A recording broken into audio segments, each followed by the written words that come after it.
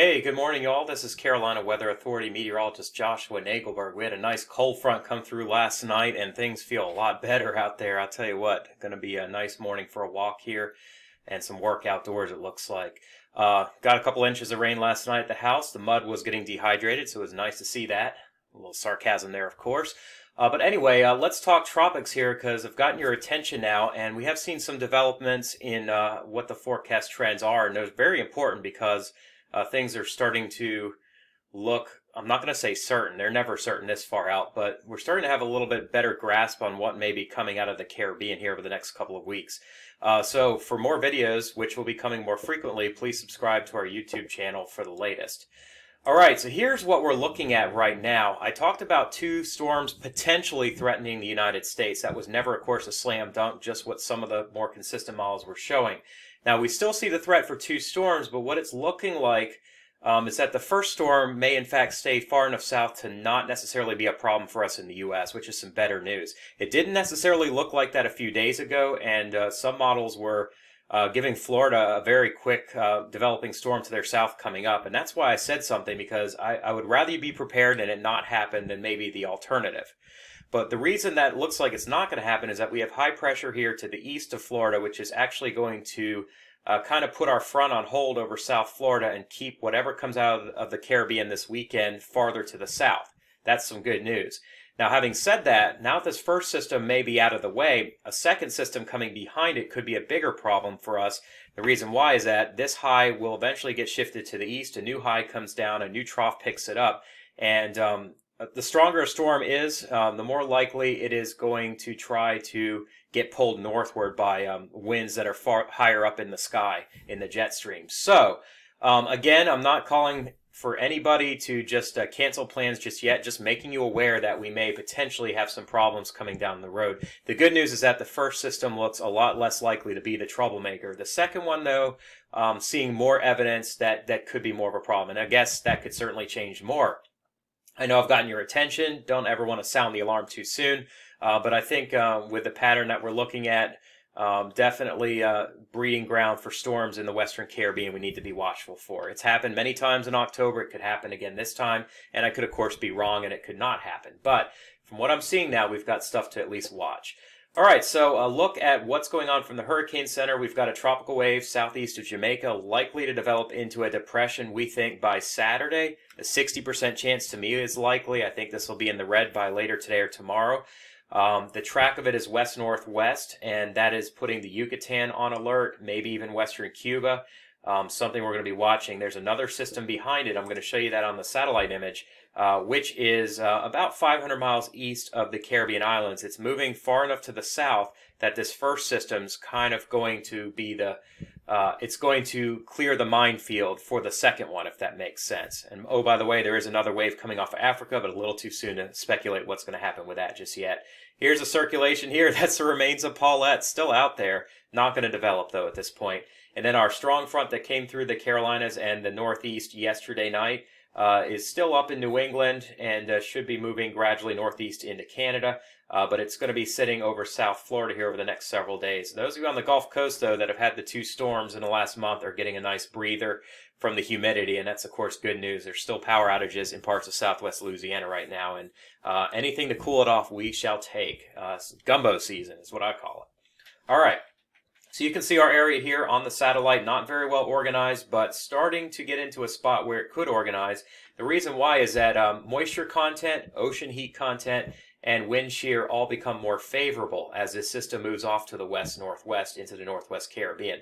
The big problem with this system is it's going to get blocked by this large high here that's actually going to push west and keep this front stalled over the southern Gulf of Mexico. It's not going to have a way anymore. It looks like it could sneak northeastward. And I'm going to show you what we're talking about. So we've got this huge trough cutting off over eastern Canada, over near the Hudson Bay. And what's going on is this high pressure region here over the western Atlantic is starting to show up to be a little bit stronger than it was a couple of days ago. High pressures tend to block systems from coming northward. So this trough, as it is going to dig down into the southeast here tomorrow and into the start of the weekend, does not at this point look like it's going to be strong enough to coerce our next system northward anymore. It did look that way potentially a few days ago, which would have meant that the Florida Keys were going to be hit potentially by a tropical system Sunday night, Monday morning. Now it's looking a lot less likely, so that's good news.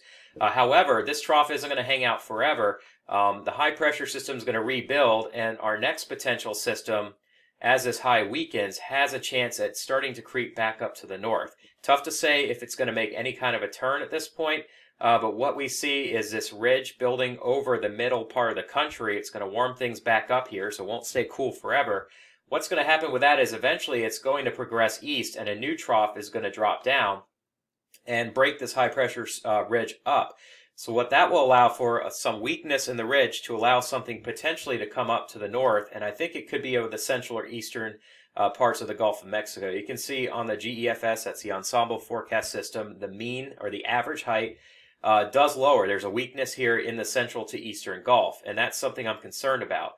This will of course change probably. It's still 10 days away, but what we see is a lot different than what we're seeing this weekend, and that is a stronger high building over Florida. That high is going to fall apart, heights will drop, and we'll have more of an opening for something that maybe come up towards Florida, potentially farther west towards Louisiana as well. So here is a look at the parallel GFS. This is the model that was so consistent in bringing the first system up into Florida. Now it is developing it toward tropical storm intensity, but keeping it northwest over the Yucatan, which is a lot better news for Florida. Notice how it tries to scoot it back to the right, but it just can't make enough progress. This high pressure system in here is going to block it, and so the motion that's going to take it to the northeast would have had to have happened here over western Cuba. That's not going to happen now. The second system, though, is actually going to track up toward Cuba and may have a better shot now that there's moisture in place behind the first system and an upper level anticyclone, which is a high pressure system, to allow it to strengthen. And the stronger it gets, the more likely it's coming up towards Florida. The weaker it is, and I'll show you some solutions to show that, the more likely it's going to dawdle around here, and then we've got to scratch our heads a few more days and see what happens.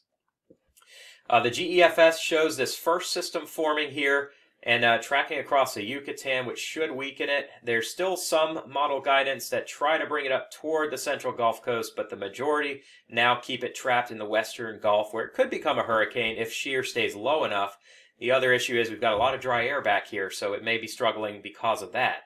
And then eventually we've got our second system forming down in here by the 6th or 7th, it looks like, near Jamaica or south of Cuba, and that may have more of a shortcut to come up into the southeast or the central Gulf.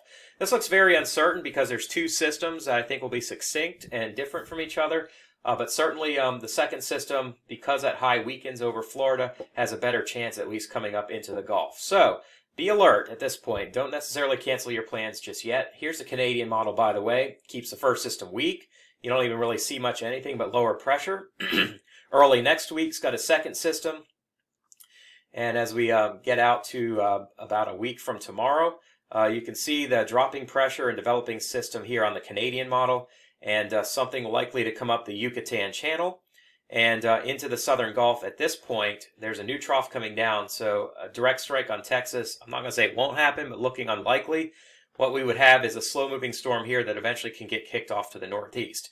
If it takes a shortcut, comes farther right, it's more of a problem for South Florida. If it goes farther west, more of an issue for the central Gulf and perhaps the Panhandle. So that's what we're looking at. The other thing I talked about yesterday is the heavy rain. No matter where these systems go with a stalled front, Florida's going to get dumped on perhaps 1 or 2 feet of rain potentially over the next 15 days.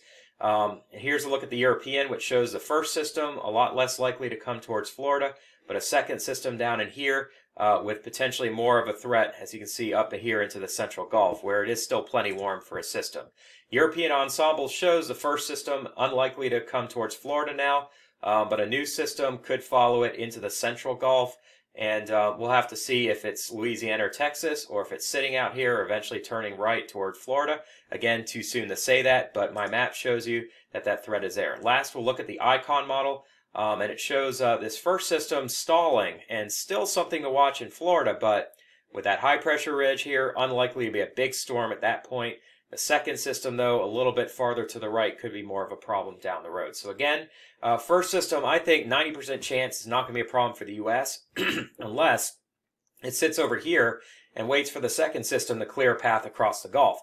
Second system, again, still ways off. It's not even to the Caribbean yet. Could be a bigger problem somewhere here from Louisiana on up to the East Coast at this point. All right, got a frog in my throat, but everyone, thank you for joining me, and please subscribe to my YouTube channel. Have a wonderful day, and God bless.